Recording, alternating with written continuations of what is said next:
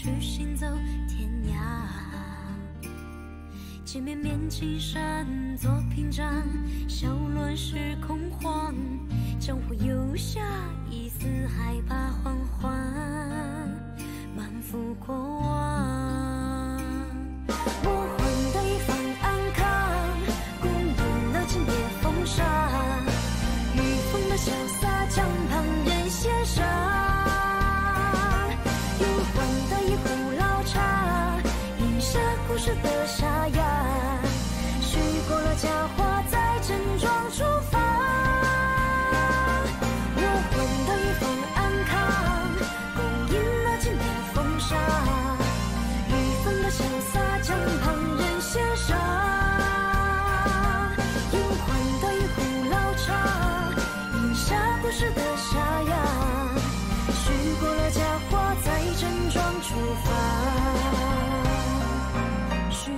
佳话在郑庄出发。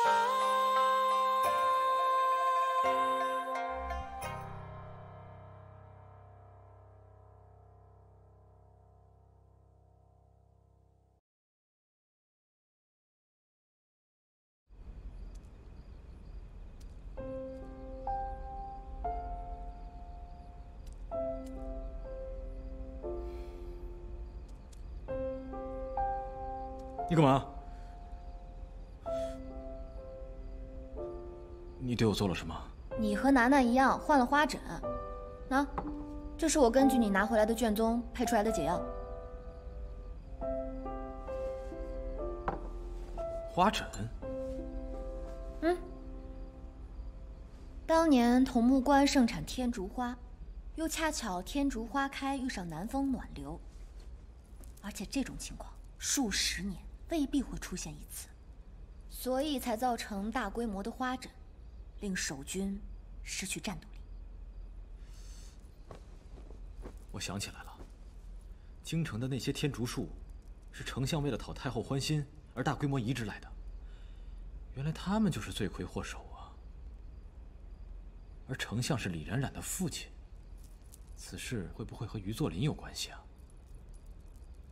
不说这个了。楠楠没事了吧？没事了，敷好药睡下了。这次多亏你，算我又欠你一次。你不也救了我一次吗？咱俩扯平了。不过，刚才在太医院书房，刚刚的都是意外，你别往心里去。那你来救我，不正是因为……我不都说了吗？是因为楠楠。对了，这次还有一个意外收获。你给我的那本卷宗上记载了一个特别有趣的现象，上面记载了天竺花花疹父母、子女之间会有传承关系，那不就说明这楠楠的亲生父亲也会染上天竺花花疹？正好趁此会诊机会查询此事。哎，那我……你好好准备四国大赛。青囊阁的事儿就不劳烦你了啊！来，自己涂。哎，楠楠，花疹。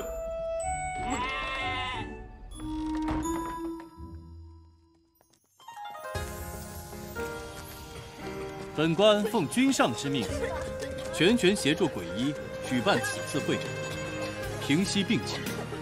希望大家珍惜这次机会，遵从安排，务必做到井然有序。本官宣布，鬼医会诊现在开始。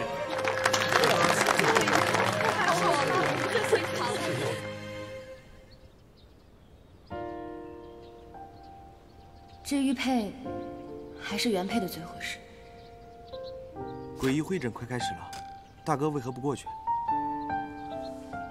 青洛让我不要打扰他，帮楠楠找父亲，安心训练。大哥如此听青洛姑娘的话，倒是有些出乎我的意料啊。青洛担忧不能许诺我未来，这才把我推开。我既了解了他的苦衷，便不能给他压力。大哥，君子不欺暗室，不欺于心，更不欺于人。你扪心自问，真的只是如此吗？古语曰：“仁慈殷勤，成家于心，不可以虚自介意。”你切莫被寻常之人的嫉妒之心所绊。既然答应了要帮助青洛姑娘好好的寻找楠楠的生父，就应该让她看到你的决心。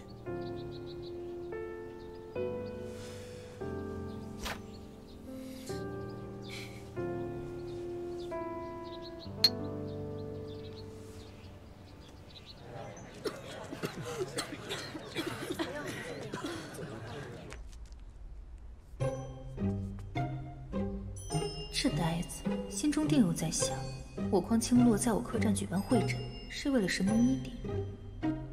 金姑娘诓骗青洛姑娘，定是为了方便偷取神农一鼎，我要牢牢看住她。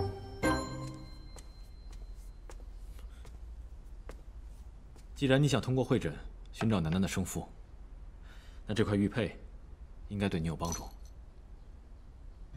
相信我，我是真的想帮你。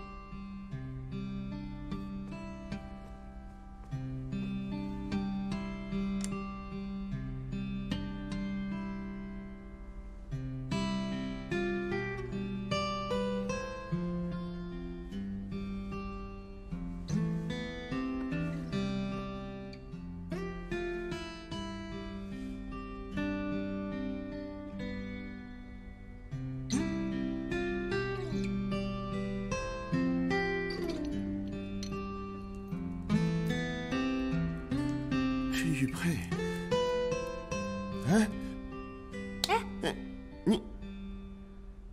你认识这块玉佩？您算是找对人了。不是吧？也许刮了胡子，说不准和楠楠很像。此玉通灵剔透，莹润光泽。哎，我玉启章啊，在古玩店与古物打了这么多年交道了，是不会看走眼的。姑娘，您开个价，这块玉我收了。收什么收？拿着药赶紧走，下一个。你，快走快走！马上就到我们了。可恶，这下玉清洛的尾巴岂不又要翘到天上去？他有他的关门技，我有我的跳墙法。九公主，还不到认输的时候呢。冉冉姐还有什么办法？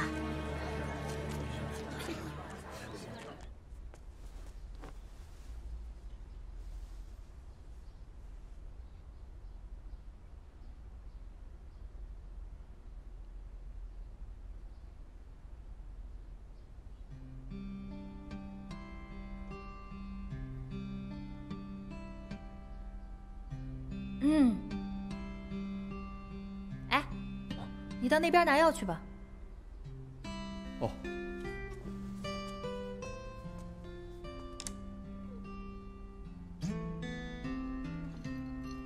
哎呀，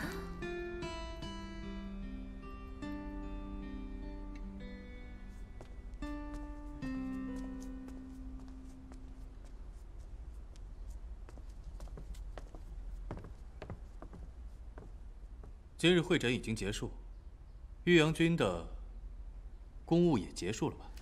请。这是我特意为你筛选的，希望对你有用。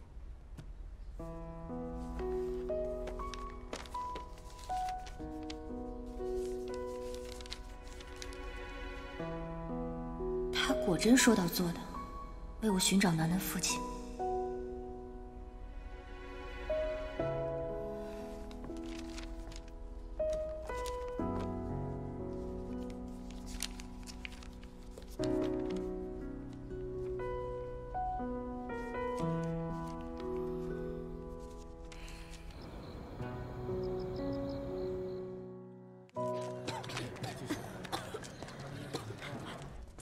谢谢李大人。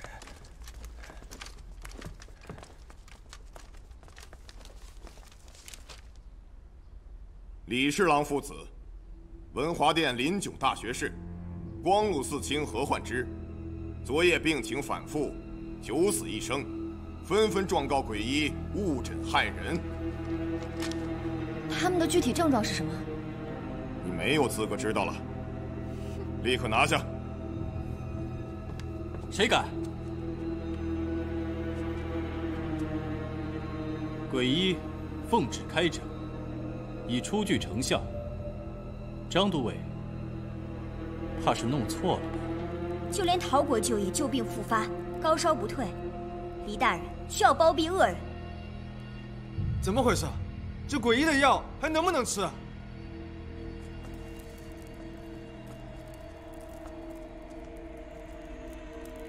？1天，我玉清洛在此承诺，若1天内你们没有得到满意的答复，我任凭发落。现在恐怕不是你说了算。那本君说了算不算？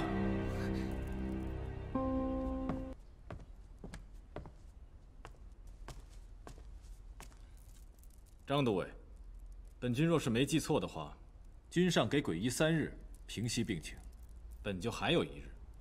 张都尉莫不是连君上的话都听不进去了吗？本君愿以个人名义为鬼医做担保。明日此时，若是鬼医还是不能查出病情真相，本君亲自去向君上请罪，且与鬼医同罪。张都尉，那我便给玉阳君这个面子。走。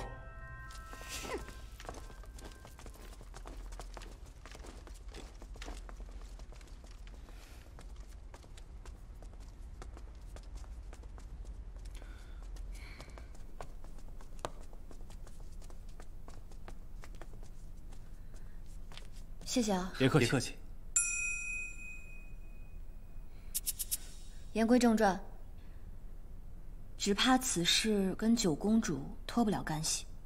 据我对柳香香的了解，她平日虽然嚣张跋扈，却也并非草菅人命之人。她背后肯定还有别人。玉阳君倒是对九公主很了解嘛。知己知彼，方能运筹帷幄。这样吧，查患者的事儿就交给我。玉阳君要是没什么事儿，就先……我与青洛现在同舟共济，自然是要亲手了结此事。现在我们赶紧分头行动吧，我去查药。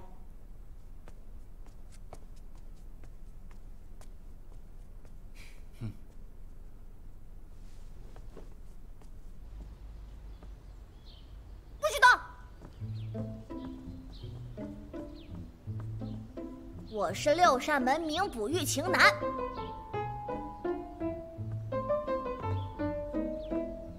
你刚才差点破坏了犯罪现场，你知道吗？看到这个窗户上的破洞了没有？应该是凶手破窗而入留下来的痕迹。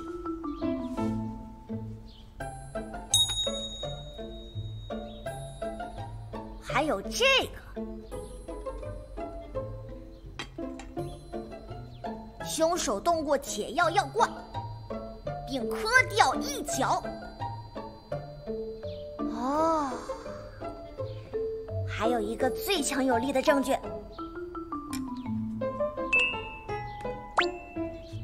不出我所料的话，这根长头发应该是凶手掉落的。这根长头发枯黄分叉，应该是个年龄不小的坏女人。推断缜密，毫无破绽。对，这药渣一定被动过手脚。娘亲，我分析的对吗？窗户破洞是我戳的，这药罐是我磕的，头发是你娘我掉的。请问还有什么问题吗，捕快大人？娘亲知道你想帮忙，但是查药渣这条路走不通的。难道还有我玉情男想不到的办法？常启伟、朱秉德和陶国舅，他们分别去过群芳阁和秦楼。李侍郎、林炯和焕之，他们去过芙蓉客栈和秦楼。那他们都去过的地方，便是我们要找的地方。秦楼。秦楼。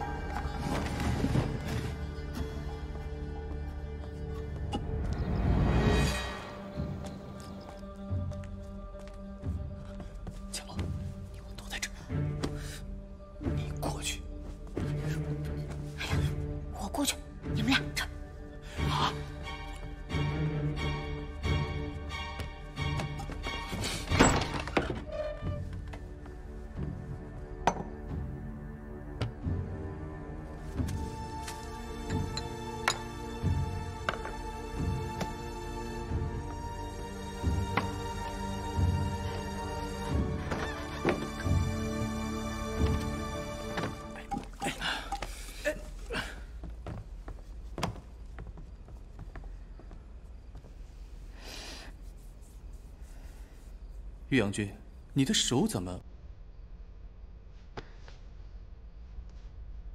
你刚碰了什么？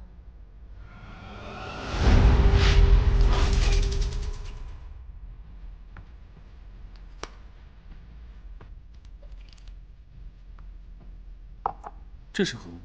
此物是百草汁，只要一滴，就能根据不同的药性变成不同的颜色。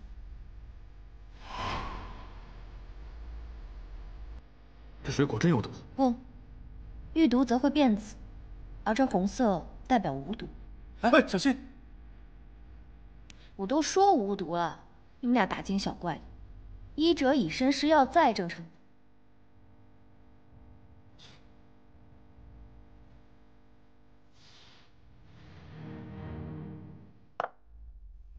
怎么样？没事吧？果然没错，此物乃善青子，无色无毒，仔细闻有极淡的香气。平日服用能活血润气，不过诊症患者服用会有极大的伤害。那此药可有方便辨别的特征？善青子产自江南船运发达之地，可供船上之人取暖所用。内陆之人不认得此药，极为稀少。这么说，这下药之人极有可能是江南人。不错。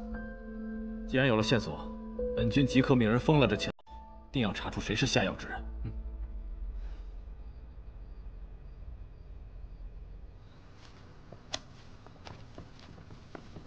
我刚查了秦楼使用的井，里面被人下了药，这秦楼的人未必可知。公子，查到了。符合所有条件的是一个名叫孤夜白的琴师，有人前夜看到他从井边匆匆回来。看来错不了。他现在何处？应该位于他朝白河畔的家中。青罗，我现在立刻派人去将他捉拿回来审问。只把希望压在一个孤夜白身上，恐怕远远不妥。我速去一趟黑市，尽快回来。等一下。这是我刚刚根据善青子的药性配出来的最新解药，你路上拿着服用，注意安全。等我。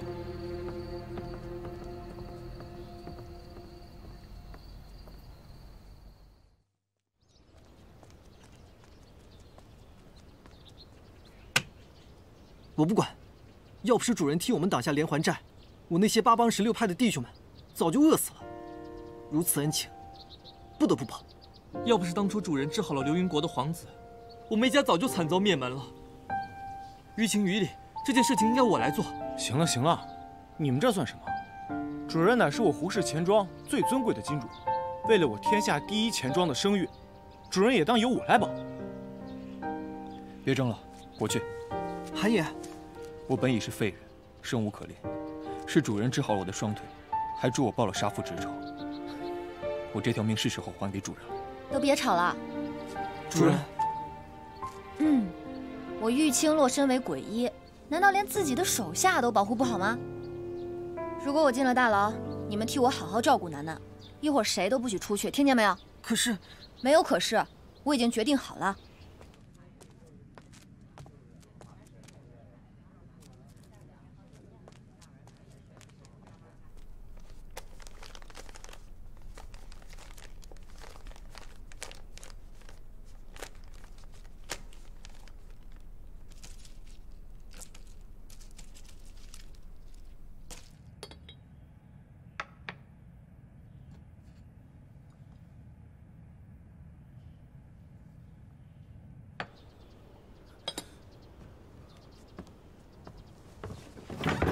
金姑娘，我来。叶浩然，盯了我一天了，累不累呀？只要能帮助姑娘不再犯错，这点小事不在话下。本姑娘就是想不明白了，我跟青洛多年姐妹过命的交情，你为什么就是不信任我？金姑娘，你这招假意投诚的戏码虽然愈发炉火纯青，但是当年的我已经领教过一番了。如今啊，你又故技重施，又如何逃得了我的火眼金睛呢？真是个呆子！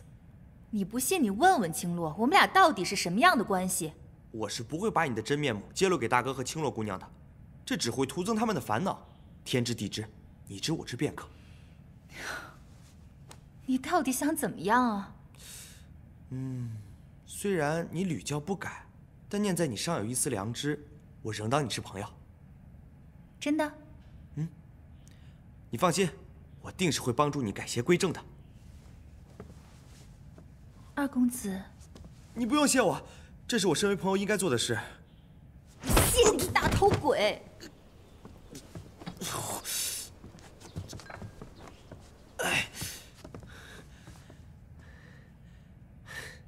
这件事果然没那么容易，任重而道远。哎，已经最后一炷香了，你还有心思鼓捣这些药啊？既然已研制出解药，当然要做好分发下去了。你先救救你自己吧！哎，没找到真凶，你嫌疑最大，你也不担心啊？过来吃点东西。主人，主人，李大人来了。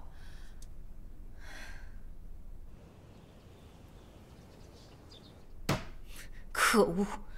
这姑爷白要是落在姑奶奶手里，定会让她吃尽苦头。金姑娘，根据封仓法律的第4卷第8条规定，犯罪者的量刑是由刑部来决定的，你并没有滥用私刑的权利，你这样犯法是要坐牢的。如今没能捉到投毒之人，只怕罪责难逃啊！你们都尽力了，走，赶紧跟我走，这京城一刻也待不下去了。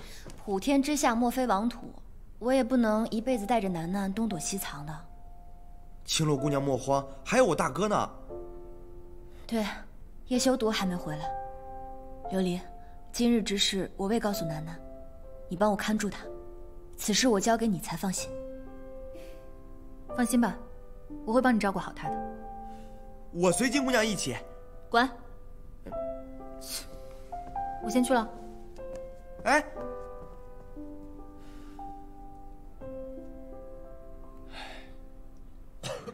什么诡异啊！吃了药越来越严重，突然跟我们的说法，对呀，血了。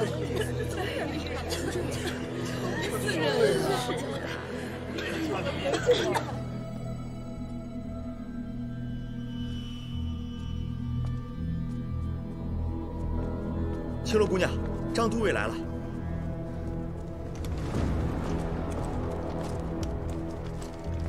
时辰马上到了，鬼医，你可将病症解决了？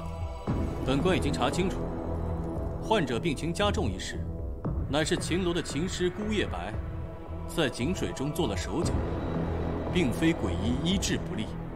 那孤叶白现在何处啊？正是由我负责缉拿。叶大人，这么说话可就不对了。这人没抓到，我说井水中的药是鬼医下的也未尝不可。既然你们拿不出证据，就不要阻碍我们抓人。张都尉，我遇青洛言而有信，既然没抓到人，自然愿意跟你们走。把鬼医带走。你们抓错人了。孤叶白，拿下下毒真凶。草民是来证明鬼医的清白。那你说，凶手是谁？就是他。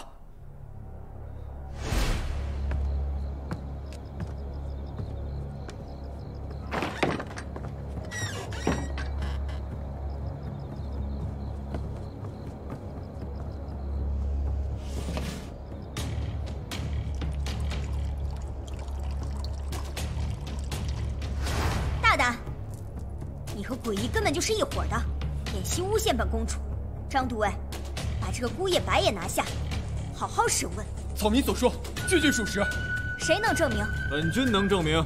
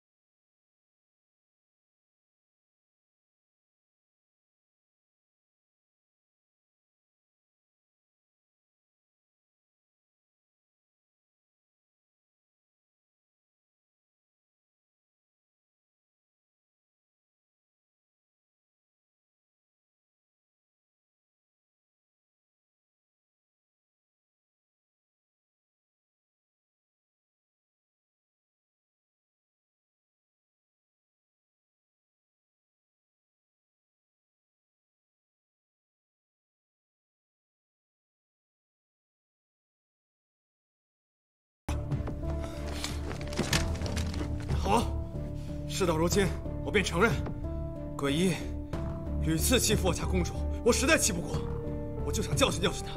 这一切都是我所为，与我家公主无关。既然事情已经真相大白，下官便将犯人带走。下官告退。走，走，走。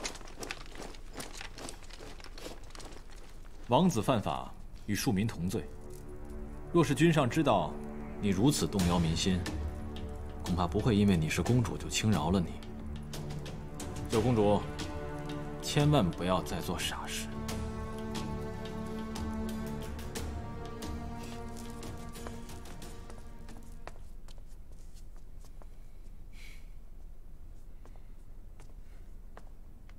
你果然按时回来了。本君的话向来说到做到。行，我又欠你一次。啊，还有谢谢顾先生刚刚站出来替我作证，这份恩情我会好好报答的。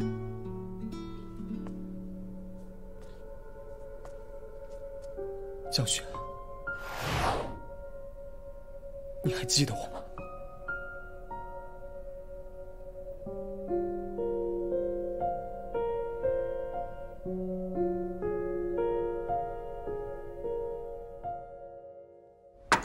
什么？他是楠楠生父？哎，等等，你怎么确定这是真的呀？自然是有一番验证。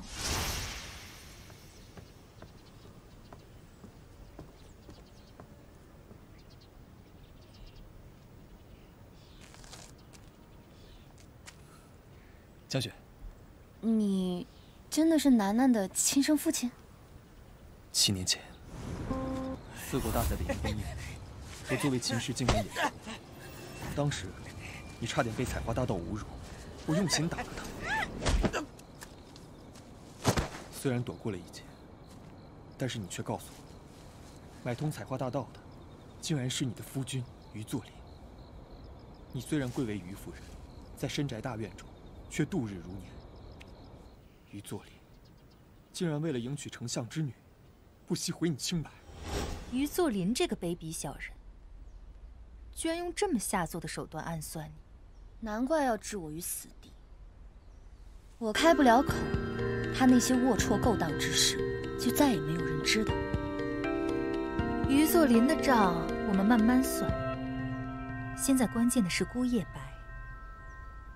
御花园一别，我日夜期盼着见到你，好在念念不忘，必有回响。半月之后，你我在秦楼重逢。那晚，我莫名被2个来秦楼闹事的小混混殴打，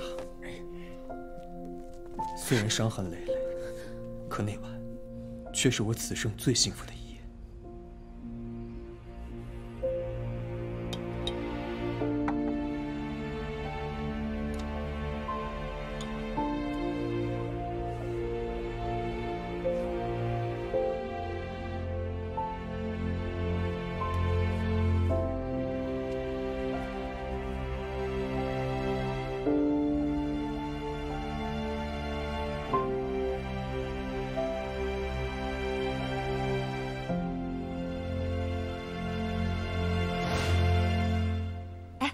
照他这么一说，楠楠就是那一夜的产物了。哟，你这活脱脱一个话本里的小姐，跟一个小白脸私定终身呐！我也没想到自己有这种潜力。所以你被陈和，就是因为怀了这个男人的孩子？按他所说，好像，大概，确实是这样。忽然有一天，你告诉我你有了我们的孩子，而且，你还想将其暗中生下。我没有想过上天会赐予我这样一份礼物。那日你我约定去望月楼赏月，但约定时辰已至，却不见你的身影。我放心不下，便去迂府找你，可我还是迟了一步。我万万没想到，于作霖诬陷你红杏出墙，将你沉入潮白河。当我赶到河边时，已没了你的身影。没能救回你们母子。那日之后，我便只剩下一副躯壳，直到诡异会诊那日，我再次遇见你。我就说当年这事另有隐情吧。我当然相信你的话，就是他说的也太天衣无缝了，圆的像是安排好的似的，对吧？所以我也不能轻易相信。哎，不过万一他如果真的是楠楠的生父呢？可他说的这些，我一点印象都没有。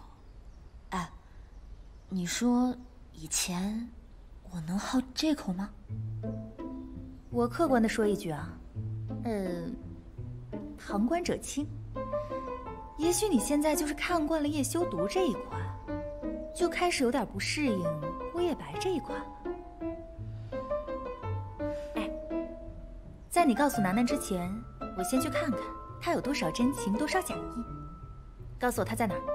他为了我得罪了公主，我怕他受到伤害，所以暂时让他住在青囊阁的客房里。等我。世间本无事，庸人自扰之。李大人，你要输了。我。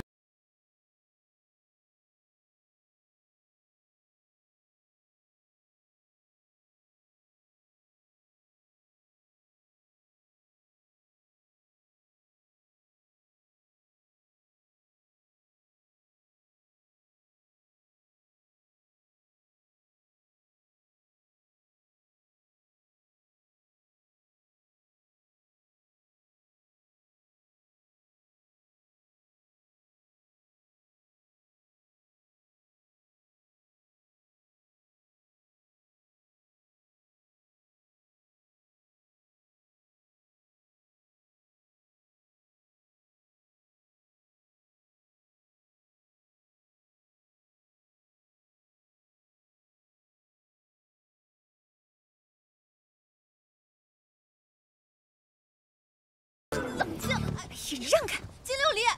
说曹操，曹操到。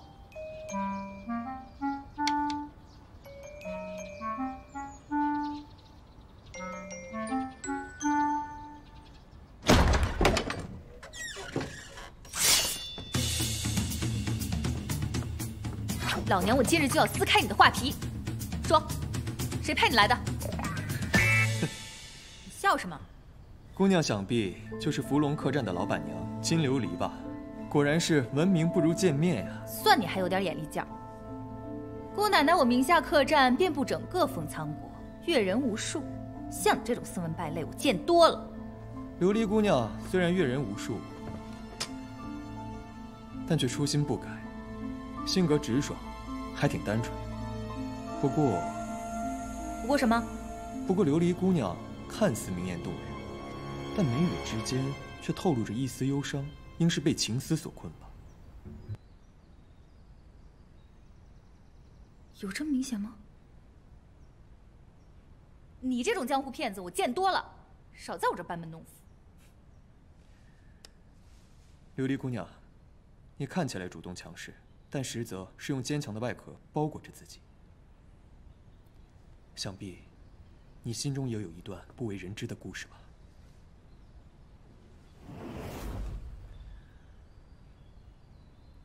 琉璃姑娘，你我同是天涯沦落人啊！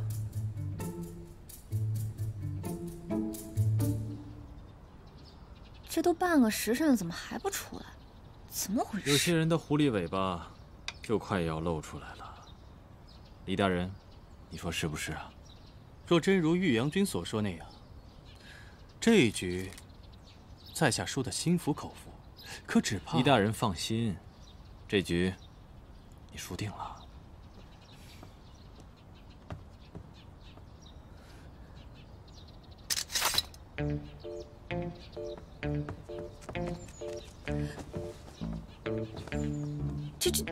你，青洛，情之一字，最是骗不了人啊！就是他了。我先回客栈休息去了。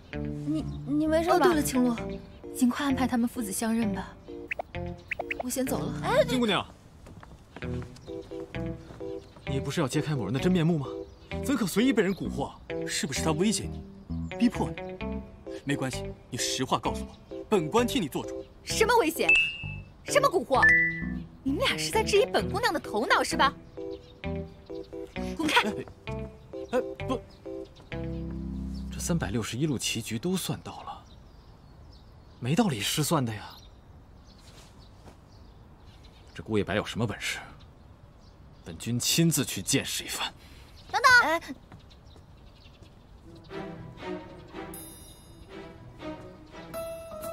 真相永远只有一个。小叶，你放心吧，在青囊阁中不可能再住进一个男人，为师一定会给你找出一个答案。嗯。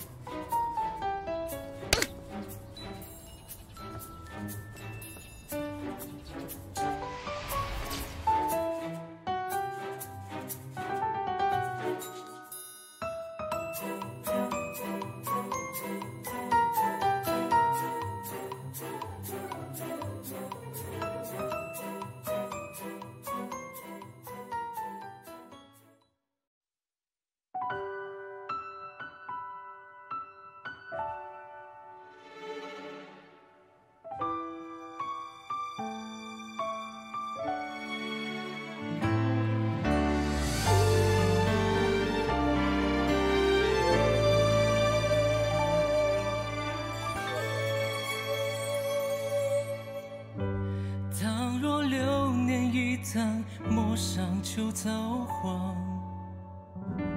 人间数落几道伤，不曾荒凉，心气能发藏。你我怎随天意遇上？年轮浮写了几卷，因命运如常，梦在缘尘缘不完。明月思念为一人绵长，就让这眼泪好强，凝心事隐藏，任云过后荡。借出时光，执手痴狂，纵横过千险难，却甘愿与你情难。悲欢过多少聚散，相依为伴。尘不放了时换，眸光遥远我青蓝，就算绝途